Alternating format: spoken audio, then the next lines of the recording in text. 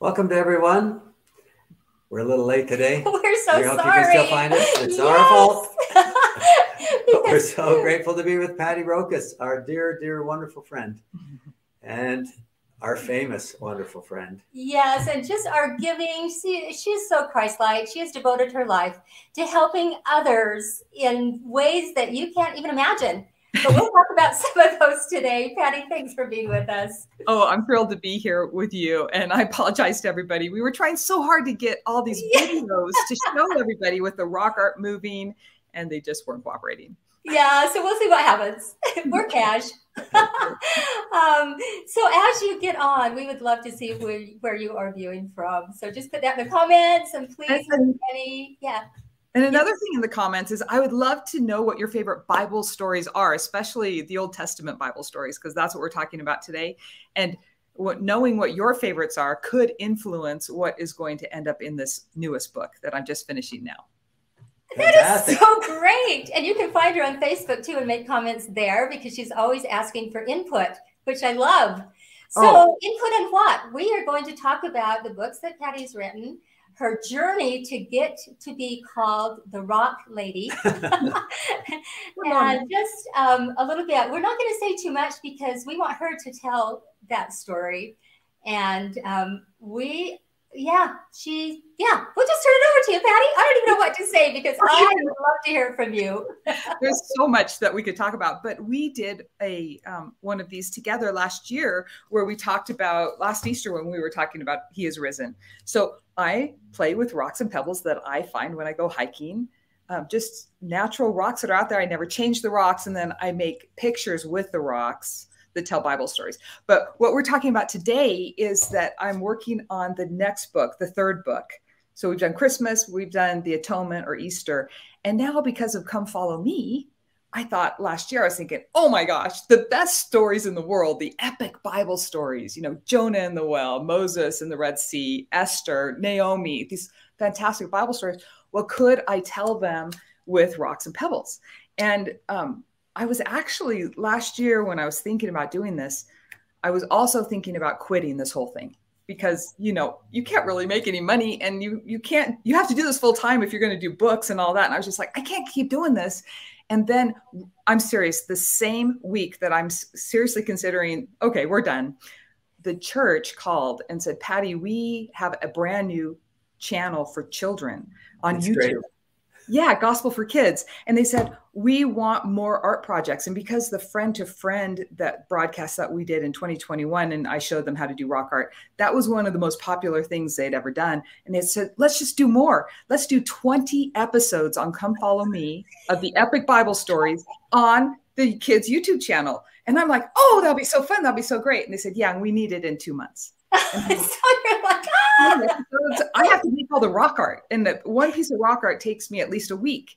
And you want me to do 20 plus all the episodes? It wasn't possible. And I almost said no, but I just said, Heavenly Father, you can do anything. That's what these Bible stories show us. You can do anything. You could do this. But do I have the faith to receive that inspiration? So I said yes. And I could tell you a long story about the miracles that happened, but it happened. And we did 20 episodes in amazing. Blew my mind. But then I thought, oh my gosh, I did 20. Shouldn't I just do all the Come Follow Me lessons? And then I realized that was way too hard. And I tried. You might have seen me do Moses, and then I tried the creation, and it was hard. So I have been working just on creating it's an ebook because it takes so much time to print a book, and you'd never have it in time till next year. So like in the next few weeks, I'll have this finished. And I wanted to just show you today some of the rock art pieces. And we wanted to show the videos of the rocks animated, but we're really struggling with that. But could we try to show the David and Goliath video? Absolutely. And before we start, I just want to say that our grandchildren love to do rocks. Many of them have just produced these gorgeous pictures because of your tutorials and your motivation. And it's just amazing because you do understand so well the power of the kinesthetic activities that kids can do, that anybody can do while they're learning any topic. And when you've got that hands-on, that's when it gets in their hearts and in their minds and their memories. and makes a difference in their lives. So thank you from us, particularly. Our kids were so excited. Isaac, in fact, sent you his picture of the crucifixion that he had made with rock art. I love it so much. Anytime I get a picture of what the children are making, it touches me so much, because you know that if they know the story well enough, they could go get rocks, just basic rocks and pebbles that they're finding hiking. And the trick is get a long rock, collect all the long, tall rocks you can find, collect all the circle rocks you can find, because you can make most of the stories with circles and long rocks. So I just tell the kids that they're out looking for these rocks. They're thinking about how would this story look. Now we're starting to get the stories into their hearts as they're learning, making the art. So that's what it's really all about. It's not. It is. And I just think this story of how you came to be the rock lady, how this, you know, it was just something that you felt inclined to do, led to do, inspired to do. Do you just want to tell me that first, and then we'll go to your stories? Well, we would take too much time if I told the story, but I do have to say I never intended to do this. This was never a deliberate thing. It was, I needed answers for my own life. I had been recently divorced. I was tired of my career. I lost my home. I didn't know what was next in my life. And I went to the woods for a 2-week camping trip all by myself to pray and ask for direction. What do I do next? And I got no answers to those prayers, or so I thought. And instead I came home with a bucket full of rocks. And I didn't know that bucket full of rocks was an answer to my prayers. And it's turned into all of this. And so it's just an example of how the Lord will work with us. But sometimes it's so difficult to hear those answers and to decipher what he's saying. But if we will put one step in front of the other and just keep moving forward, things we could never have imagined will happen. But that's the act of faith, right? That even though everything looks like a disaster right now, how can I ever get out of this? To keep moving forward is an act of faith. And sometimes that's all the Lord needs to work with us. And that's all he needed with me. And even though I actually had my first book, the Christmas one is kind of, I'm not thrilled with it, because I got better with the art over time. And so now I look at this and go, I love that book. It's kind of embarrassing. Everybody we can think of that would love it. But what's good about it is that this is that one bucket of rocks that I'm talking about. I spilled it out, pushed them around. These pictures emerged with those. And it's not about the books. It's about that God wants to talk to us and is talking to us all the time. He's giving us answers, but we just have to keep moving forward and trust the answers are going to come. Resolution's going to happen. It's the idea of hope, faith, charity. Those three things. If we can have faith that God is real and loves us, if we can have hope that the future is going to be better, that things are going to resolve, answers are going to come. If we can have charity, the pure love of Christ, and love everybody around us, even though life might be a disaster, choose to love anyway, that brings the power that allows heaven to open and pour out blessings and make life work for us. And that's what I'm trying to say in the Bible Stories Rock. The subtitle is How to Walk with God and Be Powerful. I want children to take these stories and go, oh my gosh, I can walk with God too. I can be powerful. Well, let's see how these guys did it. And that's what we talk about and we show in here. And then they realize they can too. That's the point, right? Of aligning with Heavenly Father, of trusting in our Savior, Jesus Christ. Then the power comes through us and we can be like these stories and we can tell our own stories. And that's how this book is very different, is that instead of just telling the story, which is great, now we're talking about the application and make these kids powerful, empower them. So, well, we're going to try to show that video right now. Let's give it a try. We're hoping this works. Yes, we are. This is my funnest video because you get it as you keep going. I'll talk, but let it play as soon as it plays. As I made David and Goliath, and this is a huge actual piece of rock art because Goliath's huge, right? And then David's a little guy. It was pretty exciting to see these rocks kind of come together. And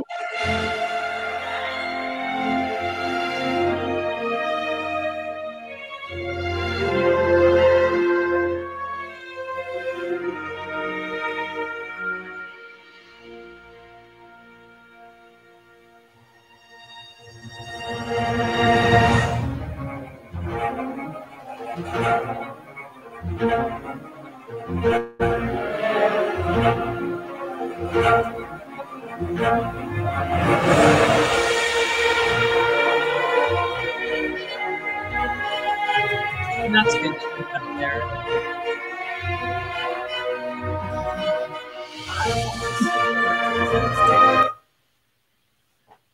And anybody could watch this video on my YouTube channel. It's just Patti Rokus, P-A-T-T-I-R-O-K-U-S. So just go to YouTube, go to my channel, and you can watch. Oh, they're so wonderful. You are amazing.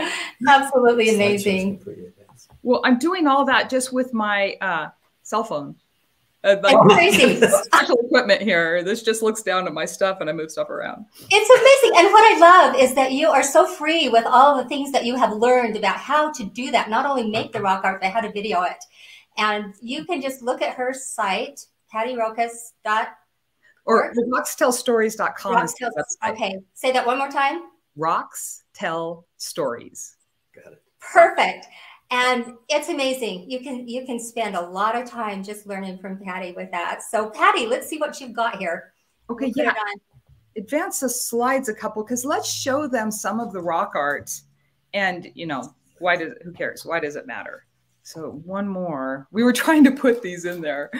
So this first one, this is a total miracle from Heavenly Father. I was saying, okay, we're going to do these epic stories, but how do we frame this up? How do we say, why are we telling these stories? And then which ones do I show?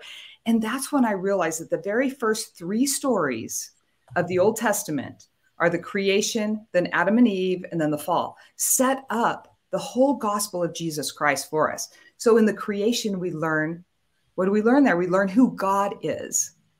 Right? That he's all powerful, that he's made everything. There's nothing or anyone more powerful than him.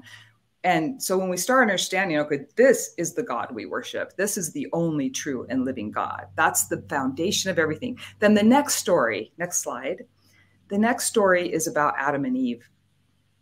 And what do we learn there? We learn about who we are, that we are made in the image of God and that we are his children and that he loves us.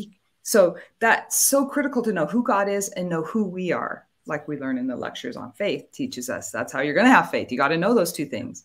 And then the next one, next slide, is about our Savior, Jesus Christ, and the fall. Why do we need a Savior? Well, we're going to make mistakes and we'd never make it back home without a Savior. So the very first 3 stories of the Bible, the creation, Adam and Eve, and the fall, set up the whole gospel of Jesus Christ for us. And I had never seen it like that before. So we tell those, and then we start moving into these epic stories.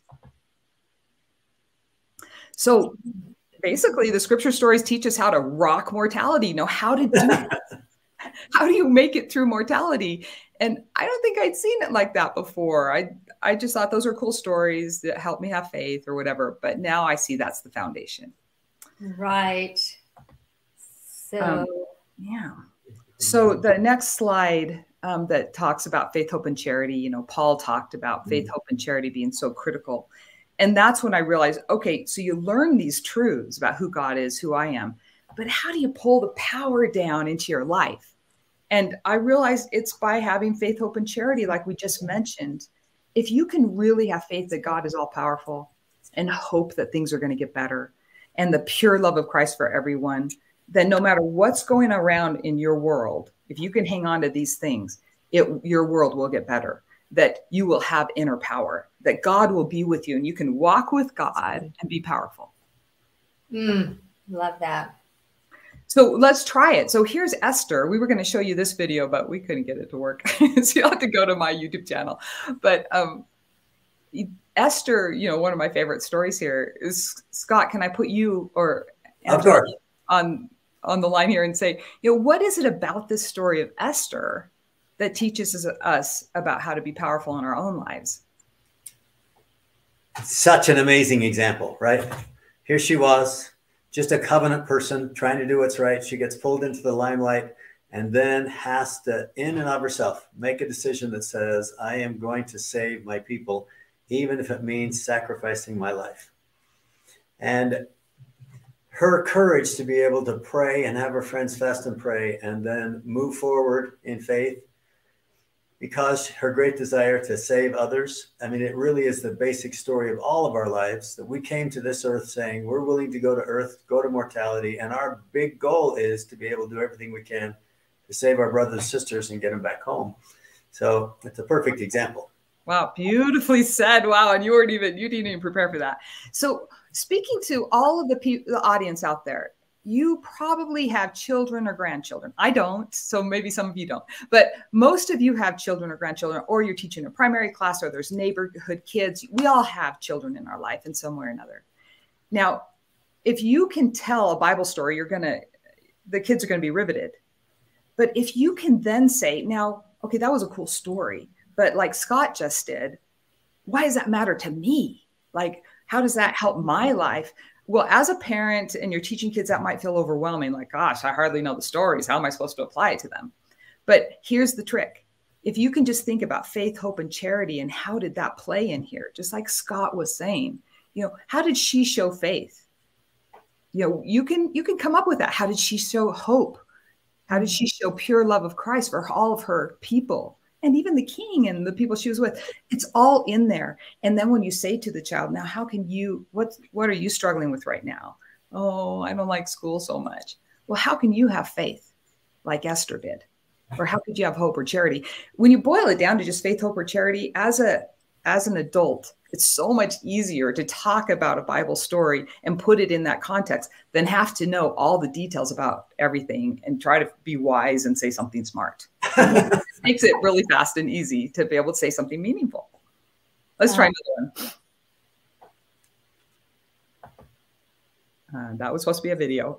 There we go. And this is supposed to be Joseph of Egypt, and you know how he got sold by his brothers as a slave, and then later it becomes much better. It becomes second in command to Pharaoh. So we've all studied this story recently in Come Follow Me.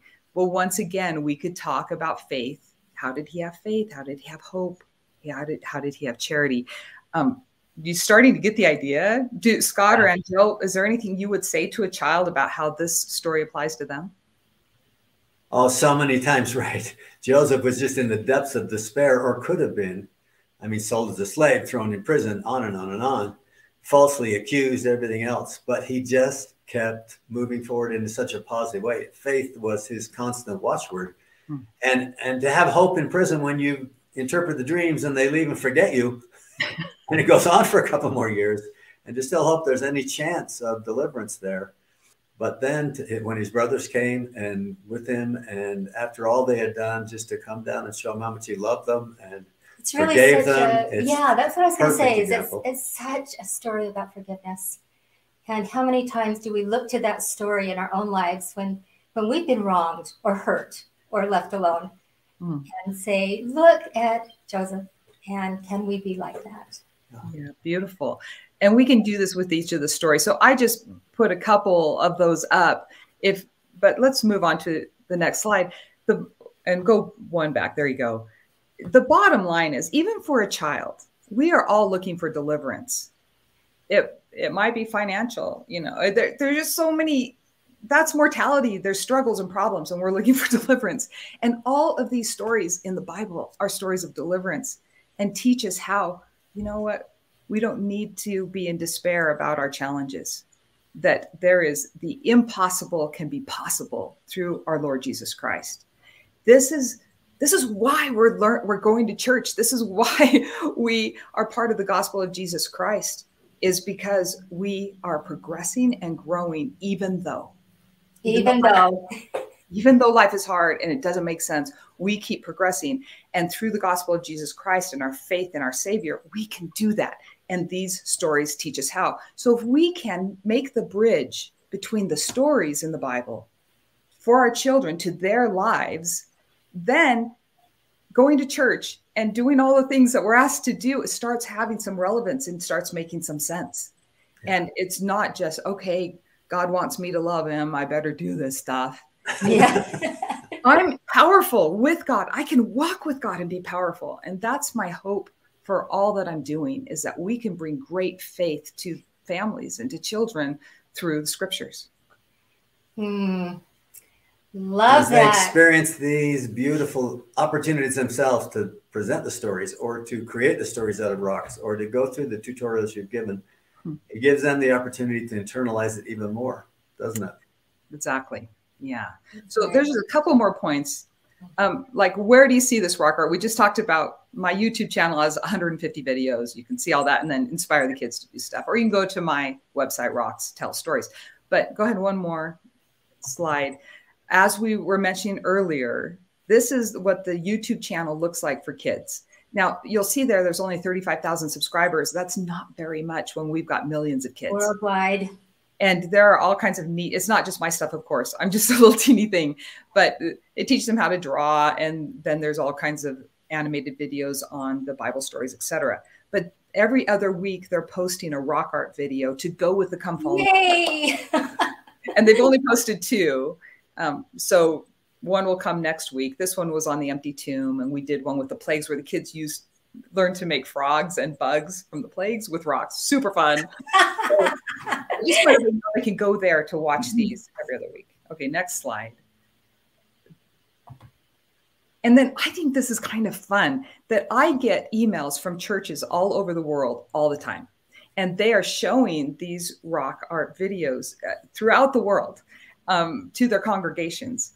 So there is something about the rocks telling the stories of Jesus, testifying of Jesus, that is really resonating everywhere. And I just thought that was kind of cool. Oh, it's so cool. It is amazing. It's wonderful. You know, and I just need to tell you from a parent's and grandparents' viewpoint, what we talked about, the hands-on, Scott and I do, we volunteer for a site called the Family History Guide. And part of what we do is we create family history activities for each week of Come Follow Me. And you can find that on the Family History Guide page, the site, which is totally free. And then you just go there. It's on the homepage. Click on Weekly Family History Activities. And I just want to tell you that what you have done, is exactly what we're trying to do with family history. So when you make rock art about any Bible story, our tie-in is make rock art about your family history stories, about what's going on in your life. And then you've got that hands-on, like we were talking about, and to get it inside and to love those stories and be inspired by your own family history. So thank you. Yeah, what is the website for the Family History Guide? It's just the Family History Guide. Just put that in your browser and it will come up.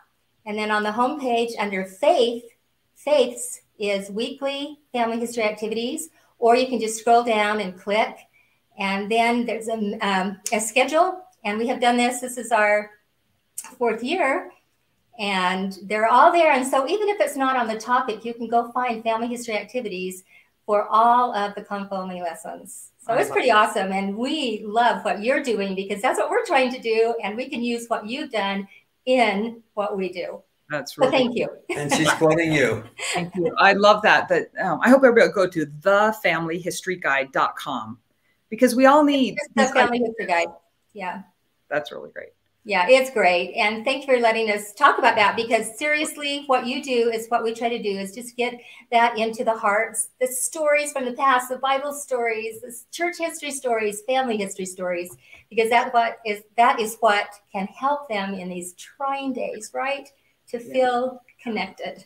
Exactly. Yeah, there's nothing more important we can do than to have the kids feel connected to God and to each other, to our families. Amen. Strengthen them. Yeah. Well, we can stop here, but I just threw up pictures from the book if you wanted to see what the art looks like. Scroll through and look at that. That's amazing. You are just such an artist, Patti. What you've made with rocks is just incredible. And they speak to you. I think what you talked about before about even the rocks testifying of Christ. Yeah, they do. They do. I go walking and I will see a rock and I'm like, I didn't bring a baggie today. I'm not collecting rocks today. And I come home with pockets full of rocks because I can't help it. They're just like, I want to testify of Jesus. Pick me. And yeah. Oh, look great. at that. Oh, I just love them all. Yeah. And again, thank you for being so free with all of your ideas and your instructions and your beautiful photos. You can get cards, you can get the books, you can see all these videos that will inspire. And honestly, to use them in home church is just such a blessing. So that's one reason we were so excited to have Patti on today, is to let you know what is available that she has created. And the other great reason is to hear Patti's beautiful discipleship flow through her wonderful soul as she exemplifies what it means to really consecrate your life. Oh, thanks, Patti, so much for all you are and all you do. Is there anything you would like to leave us with before we close? Just that it's not hard to teach the gospel to children. And sometimes we make it too hard. If we get the family history guide content and get those activities, or we get rocks and pebbles and we start telling stories, as we let the children embrace just the natural resources out there or art and play with these stories, they will get in their hearts and they will be more powerful, and they won't feel like life is too hard and they can't do it, which we're seeing happen so much to our children, this depression and anxiety. We can empower them through our Savior, Jesus Christ, and all of these epic stories that he's given us to tell them, and then let them tell their own stories.